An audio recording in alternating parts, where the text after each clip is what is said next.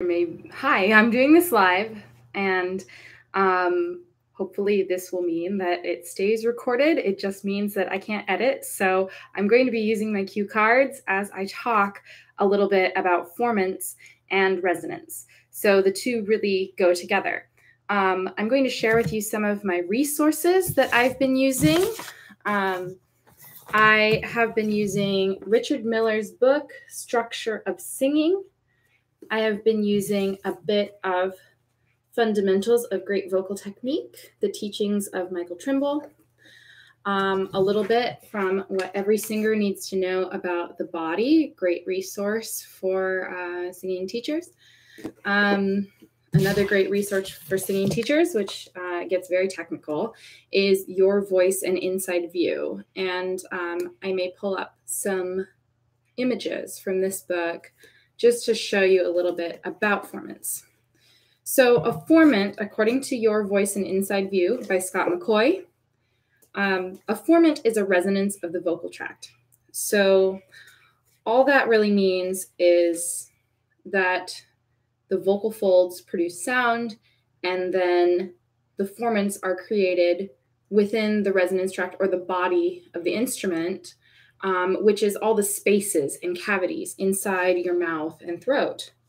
And when the vocal folds produce tone, they produce one uniform tone, and then that's filtered through your resonating tract, and it creates these overtones or harmonics that create your own unique timbre and your resonance for singing, as well as speaking.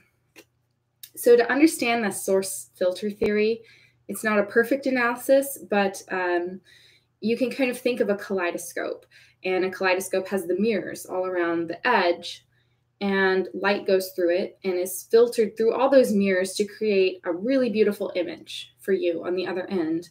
That's kind of like our air goes through our vocal folds, and then it's filtered through all of this stuff, your vowels and your consonants and your soft palate being lifted and your jaw being dropped and things like that. And it creates your beautiful sound, that beautiful kaleidoscope of sound, which creates our spectral envelope, literally a whole envelope, a whole pocket full of all these beautiful sounds put together to make one sound.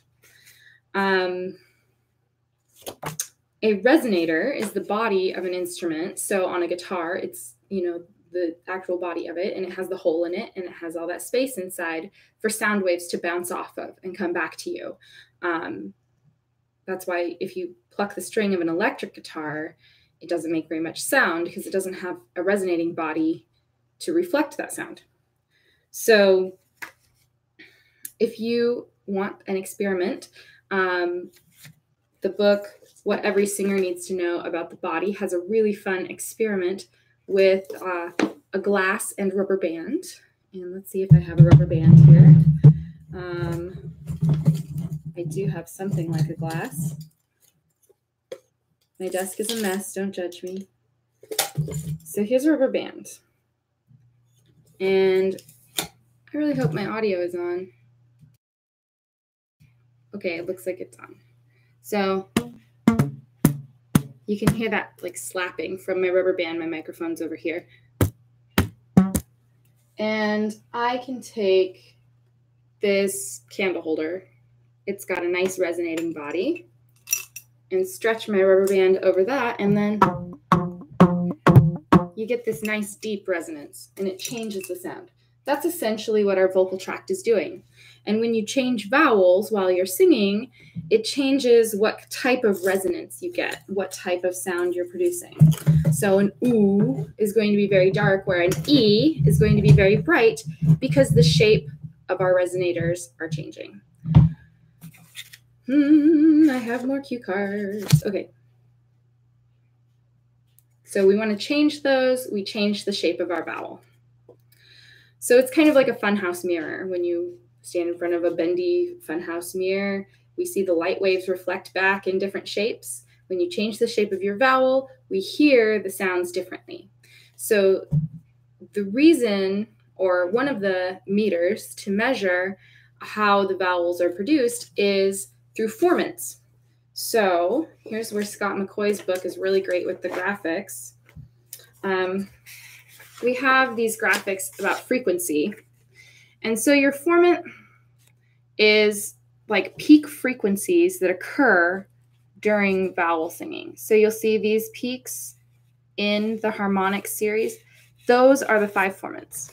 So formants 1 and 2 are the ones that our ears will hear as vowels. And beyond that is what we call the singer's formant. And the singer's formant is kind of like, you know, when the Power Rangers all morph into Megatron and all their powers come together and it goes pew, and then he turns into this big giant robot. They turn into a big giant robot.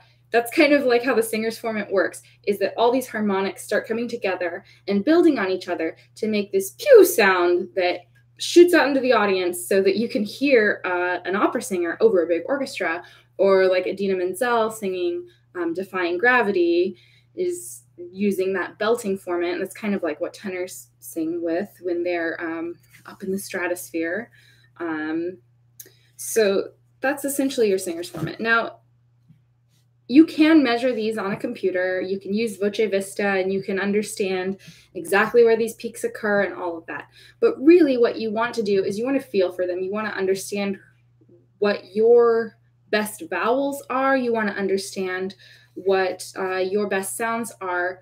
And when that singer's formant locks in, or when that resonance really locks in, you can feel it. And you want to really lean into that feeling when you need to get your voice to carry. So when we change our vowels, we change our resonance. So that's basically all that formants are. It's a rather complicated way of talking about what singers have been doing for hundreds of years. When they study with the teacher, that teacher can kind of evaluate whether the singer is really accessing their resonance in the right way, whether they have the breath support to support the resonance. So if you don't have your breath behind your resonator, then things can sometimes get strained or pushed. So you want to do that. So in looking through what every singer needs to know about the body, they kind of simplify it down to the laryngeal opening needs to be smaller than the pharyngeal opening. So that means that the space where we're creating sound needs to be smaller than the resonating body. And we can do that by shifting vowels. So if you're wanting to access more resonance, you find your best vowels and you can kind of work towards using mixed vowels. So that would be essentially formant tuning is mixing your vowels so that the voice projects better or so that it rings better. You want to have, some people refer to as brightness or ping. Traditionally, it's kind of the chiaroscuro in bel canto technique, where you hear a brightness, even though there's lots of loft and backness in the sound, and you have that soft palate lifted. And that soft palate, that's going to create more resonating space, and that's all it is. So here's some of my graphics. I can show you my little cartoons here. Here's your spectral envelope, right? That's when all the sounds kind of line up. That's all these vowels. Each one has its own spectral envelope. The lips and the mouth can kind of form the shapes that we need to tune that resonance or to make that resonance really work. That's why, like, when a choir isn't matching vowels, they sound out of tune. Everyone could be singing the same pitch, but if everyone's on a different vowel, the harmonics aren't lining up. So, you know, the lips, the teeth, the tip of the tongue, that exercise really comes back in this one. Don't take my graphics too seriously. This is my brainstorming. But if you were looking at sound waves, you kind of have your fundamental frequency wave. And then you have all these other harmonics stacked on it. And some of those harmonics along that spectrum, they will be more prominent than others. So if you really want to get into acoustics and you really want to in-depth study how formants work, I would recommend Scott McCoy's book. It talks a lot about how you analyze this on a computer, how you use Voce Vista to understand that. If you just want to understand how your resonators work and how to sing better, I would maybe take a look at this one. I think the Michael Trimble is actually a great resource for that, though. So Michael Trimble's book on vocal technique was edited by Christopher Arneson and Richard Di Renzi. Has a lot of great resources on the traditional bel canto technique. And lots of great students in that lineage, got lots of great teachers in Michael Trimble's lineage, pedagogical lineage at least. And if you are a voice teacher wanting to get really serious about understanding everything from formants and bel canto to breath support, Richard Miller's books are all extremely detailed. His legacy has really been the passing on of vocal technique strategies, and great teachers came out of his studio and continue to teach. So do look into these resources a little more in depth, but I hope that gives you kind of an overview of what formants are. Don't get too hung up on formants. If you are taking a pedagogy class and you have to pass this for a test, read a few different resources. Don't just look at one book, look at a few different explanations, because each of these books explain formants a little bit differently. So find the one that works for you, and good luck. And if you are a singer, learning, or professional, I hope this helps clarify this so that you can explain it. I found that I had some hesitations talking about it in fear of being wrong, but after going through my resources, I find that there's no one way to explain it, but you just sing and you find it and you figure it out and you know what works for you, and you just keep singing and trying until everything locks in and feels great.